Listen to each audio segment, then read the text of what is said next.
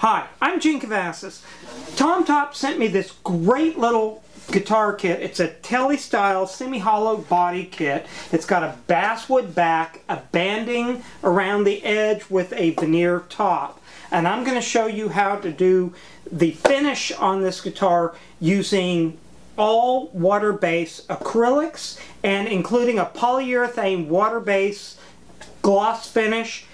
Everything being hand applied, no spraying or anything. You can do this at home. Stay tuned. Okay, we're going to start out with, of course, sanding. And you're going to want to take some hand paper. I'm using 220 right here, and I'm bringing the sides down to be flush with that banding. Also knocking a little off the rounded edge. Now using a sanding block, I'm going to start taking the wood down flat. And just sand in the same direction as the grains. And I went from 150 to 220 bringing this down.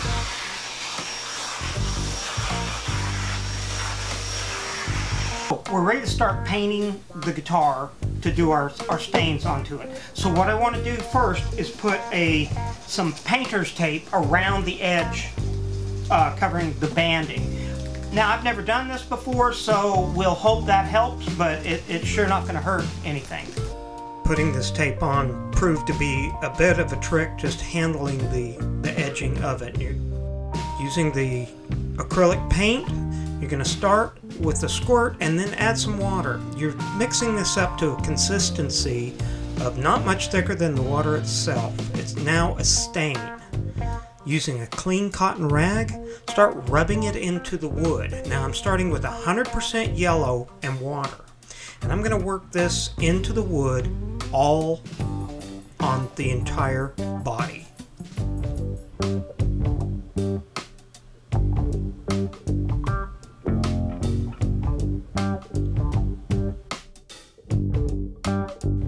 Now I'm going to move to orange acrylic, and I'm going to add it to the yellow. This is going to give you a very yellow orange. And while you're doing this, you're just taking it just up a notch from the yellow. And then using a dry rag, clean it and go to the next layer of orange. So I'm going to add a little more orange to that same yellow, and I'm going to rub that around the outside. And as you can see, as you get it on to the wood, you come back with the dry rag and you just kind of rub that into the surface. Now it's a progression of that orange and yellow. And now I'm adding red into that mix. So this is getting closer to a true orange, but it's giving you that soft glow.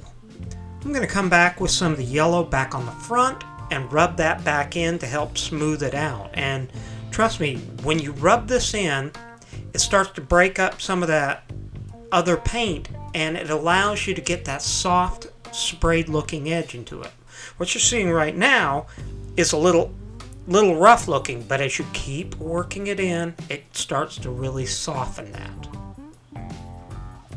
Now I'm going to go to 100% red and start rubbing that around the edge, but now this is going to melt back into that orange, so it won't be as vibrant of a red, which is not what I want. I want this to be more of a yellow to orange burst.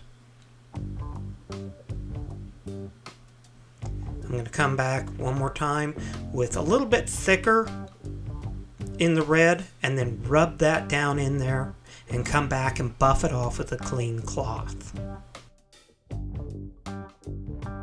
I was disappointed with the tape. It did not work as well as I'd hoped. Getting it off of there, you can see there's some bleeds, even wet. I'm not going to worry about that edging for now. I'm going to flip it over, and I'm going to sand a little bit on some of that edging to see if I can clean some of that off, anything that's still on the wood. Now I'm going to mix up just 100% black paint with water, making a black stain. And I'm going to rub this into the wood the exact same way I did on the face of the guitar.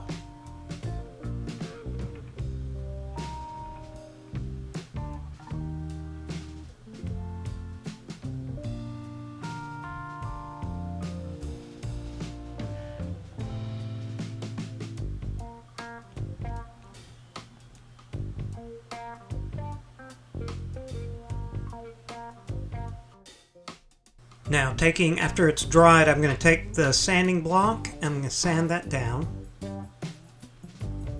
I can feel that it's raised the grains, and that's my bad, because I thought about, and I should have probably used a pre-stain that helps to raise those grains to where you can sand them off and they won't come back up again, but I didn't on this, and it's gonna cost me. I'm gonna have to do some work to smooth those back down, and I'm gonna have to put a lot more time into sanding the edge down. I'm going to try the tape one more time and go around and try to secure this down to protect it. Now, putting a couple boards down and a towel to kind of elevate the body.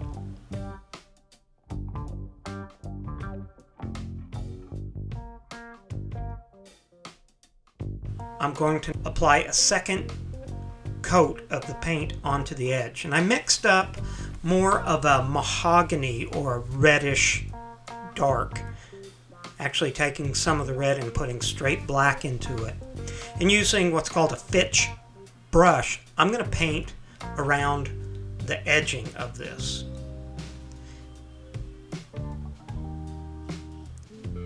This is a little thicker. It's still thin, but it's a little thicker than I'd applied onto the back before.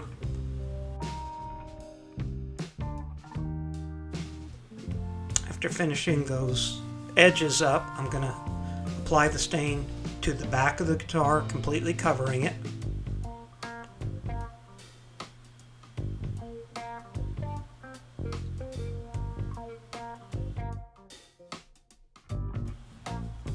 Coming back with a clean cotton rag, I'm going to start rubbing from the center out to start pulling the wood grains back out of the wood. I'm not going to rub the sides, just the back.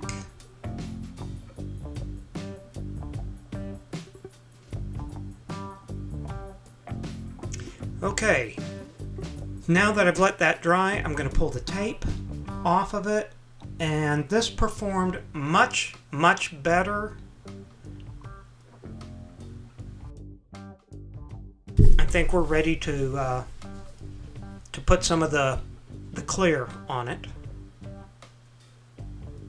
But I'm going to take a single edge blade and I'm going to scrape around the banding. This is going to help remove any extra paint that's ended up on the sides. Be careful, you don't want to scratch into what you've painted or stained. And I still have some small marks around the edges that I'll try to use a razor to clean up. I'm not as happy with that edging as I should be, so I'm probably going to put a pinstripe around it too. But I'm going to put a coat of clear on first. So giving it a sand with 500 grit and wiping it down. So I'm going to be using this polyacrylic from Minwax. It's a water-based clear. So everything I've done on this so far has been water-based acrylics, and now I'm going to use a water-based clear on top and around the sides of it as well. So now we can start applying the polyacrylic clear. I'm using just a fine bristle brush and just applying a very simple coat to the front. I'm going to flip it over. I've done my edges. I'm going to put a coat onto the back as well.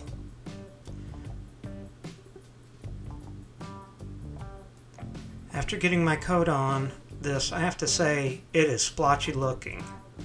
I'm going to come back now. I'm going to apply some pinstripe tape around that edge of the lower part of the banding where I just wasn't happy with that edge. And this is kind of going to give it kind of a unique look, and I like how that's going on. I waited to put this down between one of the clear coats because I want to come back with the clear and put more coats over the top, basically locking it in to the paint. Now I'm going to come back, give this a light sanding, wipe it down with a damp rag,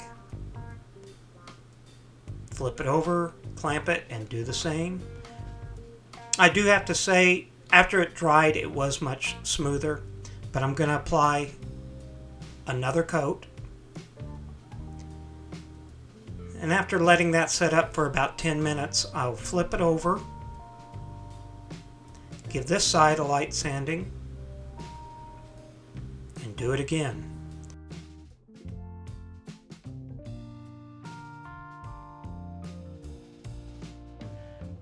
Now this paint or the clear has been allowed to dry for about 24 hours. I must say, I'm really surprised. After about 6 coats, it's really pretty clear. So now I'm going to use some paint thinner and 1000 grit wet dry sandpaper and just take the shine off of this,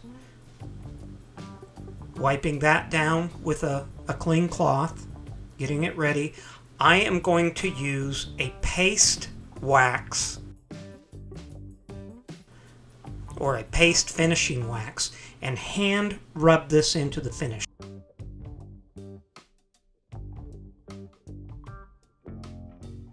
Now, I'll let this dry for about 15 minutes and I'm going to come back with a cotton rag, a clean one, and hand buff this out. And you actually will be amazed how shiny that back is turning out. I'm really got to tell you, I'm surprised. So now let's flip it over and we're going to do the same thing to the front. Once again, using some paint thinner on 1000 grit sandpaper. I'm going to just take the shine off that front, wipe it clean, and hand apply the wax again.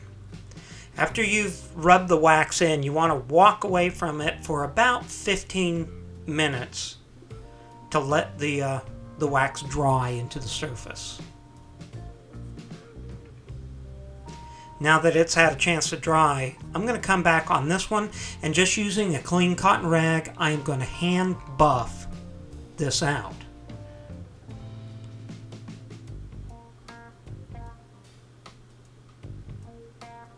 It's actually starting to buff out really nicely.